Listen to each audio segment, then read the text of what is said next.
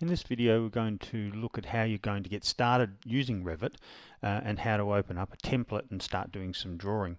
Now if you have a look at the interface that you're seeing here, this is what you will see when you first open Revit up.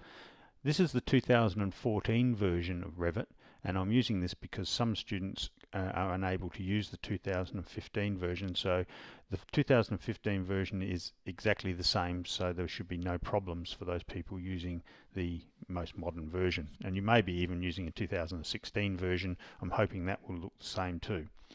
Okay, first of all we have these two areas here, projects and families. Now at this stage we're only concerned with opening up a new project, and we want to open up an architectural template. You can see there's a number of different templates there, so we want to open up an architectural template. If we had our own template, we could click on new, and that would allow us to browse and find that particular template that we want to use. So I'll just cancel that at this stage, and we'll just use architectural template. Just take a little while for Revit to open up there, and as it opens up we have a number of different areas that we can see on the screen. If we start at the top, we have some pull down menus or click on menus that when we click on them they actually bring up a new ribbon across the top. All of these do the same thing.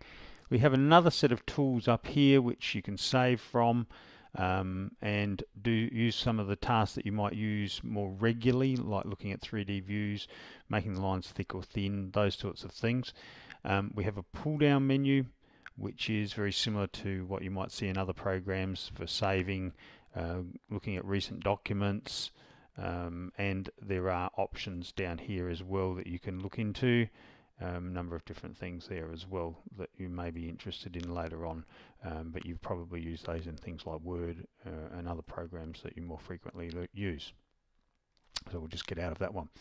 Over here is where our connection to Autodesk will be, and you can see I'm logged in all the time. You might want to do that. It's called Autodesk 360.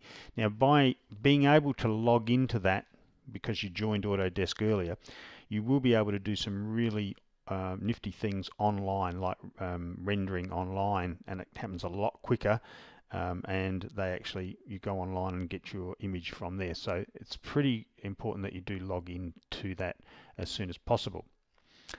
Obviously this area here is where we're going to be doing our drawing, but first of all, just over here we should have two boxes here, properties and project browser. Now the project browser will show us all the different views of our drawing, and as we go along you'll learn more about those. But you can see here we have floor plans, and it automatically sets up a number of things in this template. Okay, elevations, east, north, west, and so on, right down to our sections, our sheets, which are a combination of all our drawings that you will produce right at the end, so that one's important, and this thing called families, and we'll talk about that later on as well.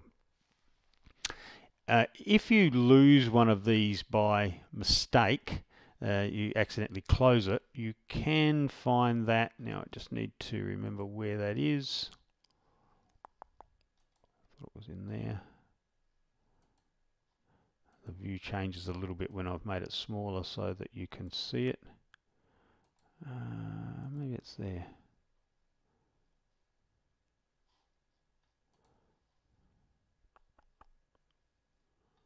I'll just pause for a minute and find.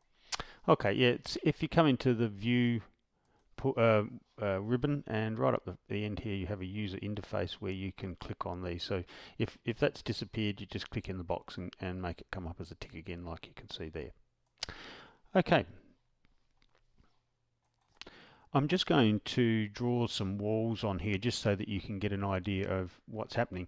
When we want to put in different entities, we come into architecture, and we have a number of different things that we can choose from here, and I'm going to just click on walls, and you'll see down in the properties that you have, in this case, a basic double brick wall. But if I click on that down arrow, we will have a lot of other walls in here as well. Okay, some of them just generic, and later on we'll show you how to develop your own type of wall and set that up.